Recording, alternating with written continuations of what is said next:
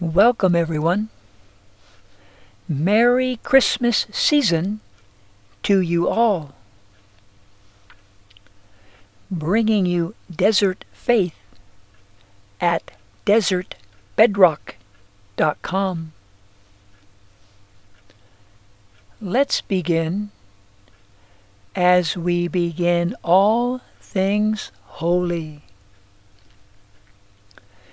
In the name of the Father, and of the Son, and of the Holy Spirit. Amen.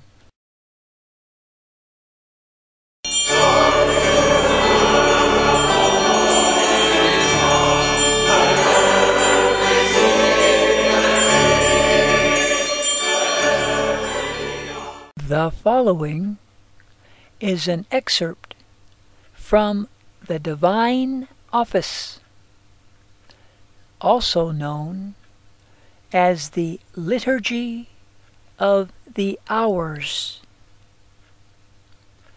The second reading that is taken from the Office of Readings, from a sermon by Saint Bernard, Abbot.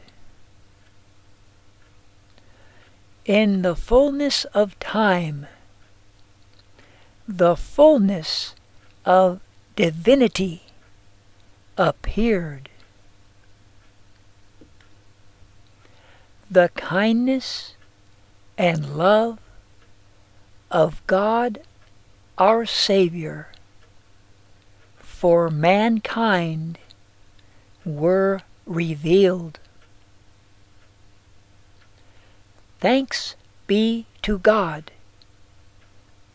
through whom we receive such abundant consolation in this pilgrimage,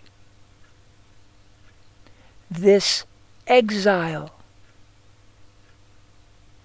this distress. But now, at last, let men believe their own eyes, because all God's promises are to be trusted, so that it cannot escape the notice of even troubled eyes. He has set up his tabernacle in the sun. Behold, peace is no longer promised, but conferred. No longer delayed, but given. No longer predicted, but bestowed. Behold, God has sent down to earth a bag bulging with his mercy. A bag that at the Passion is torn open, so that our ransom pours out of it onto us. A small bag, perhaps, but a full one. For it was a small child that was given to us,